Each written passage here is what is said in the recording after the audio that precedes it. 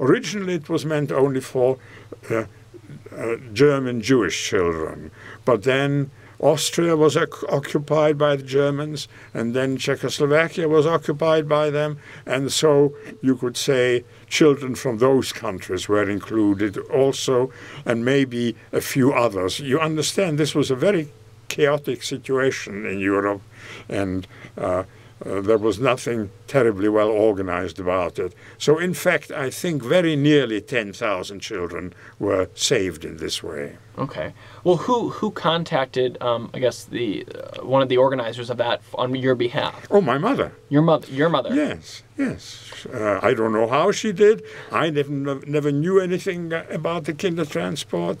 I was just going to school in Prague, and she just one day she took me to the British consulate for visa and passport entries, and I met somebody there, and that was it as far as I was concerned. Nobody ever told me about the Kindertransport. My mother just took me to the railroad station one day, and I entered the train.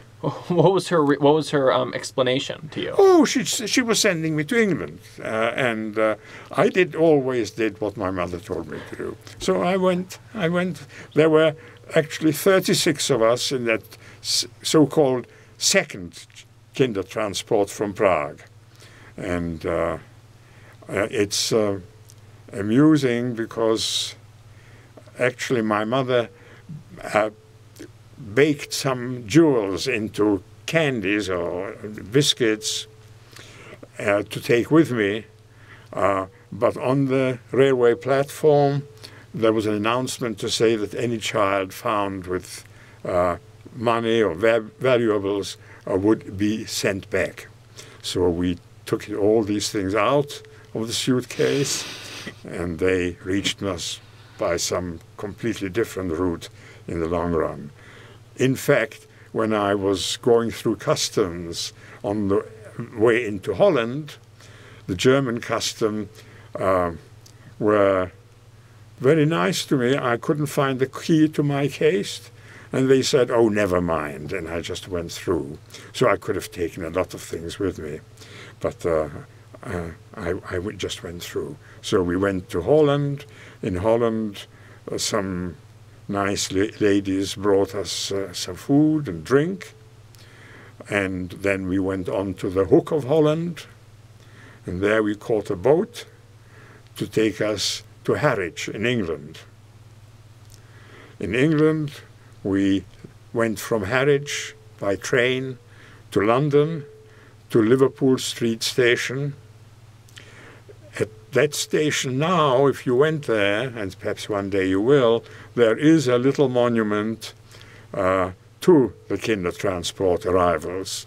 It's in the form of a suitcase and all kinds of things in it. Does it look like your suitcase? Did it look like your suitcase? I've never seen it because I have never been back to England since they did it. But my guess is it was a generic suitcase with generic objects inside. I had some nice clothes and pencil cases, perhaps, and the odd book that I brought with me. But that's it. Because really at this point, you're going from, by stepping on this train, you're going from your old life to your new life. Yes. Do you wish you took more with you? No, because when I got to England, I was put into a boarding school. And in the boarding school, you essentially lose everything you ever had. They call it swapping. So you would swap things with other things, and I don't remember what happened to any of the things I had. So my guess is that I would have lost everything I took. Of course, jewels are another matter. Since I didn't bring any, I have not the least idea what I would have done with them. I presume I would have handed them over to relatives, but I didn't have any, so that wasn't an issue. Would your mother at that time have known what was going to happen, what she would have experienced? Or do you think she had no idea what was to come? My guess is that she had no that she had little idea of the terrible things that were ahead. But I have to say, from my limited experience, many of the people that I met would not have foreseen the kind of bestiality of the German troops and occupations. I think people didn't expect. So presumably she expected to see you again. I think she hoped she would, yes, yes.